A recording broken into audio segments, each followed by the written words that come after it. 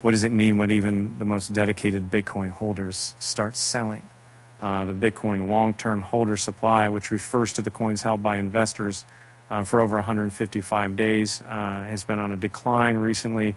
This group, known as the long-term holders, is considered the stubborn part of the BTC market, but despite their resilience, they've been participating in a sell-off. The LTHS are one of the two main divisions of the BTC market based on holding time, with the other being the short-term holders, or STHs.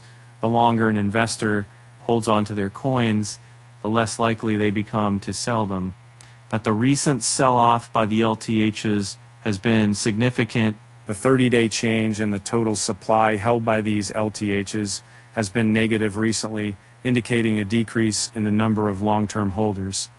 This trend has been ongoing, in fact, since the approval of spot exchange-traded funds, that is ETF, by the U.S. Securities and Exchange Commission in January.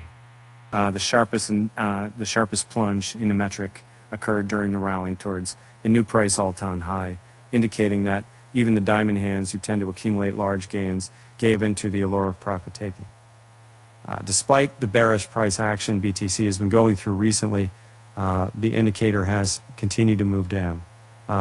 This lack of growth in the LTH supply could imply the presence of market-wide pessimism. However, it's worth noting that the Bitcoin LTH also participated in sell-offs at the middle of the last two bull runs. So, the recent distribution from the LTHs may not necessarily be a bad sign in the long term. With that said, thanks for watching, and until next time, and remember, even Bitcoin holders need a good laugh sometimes.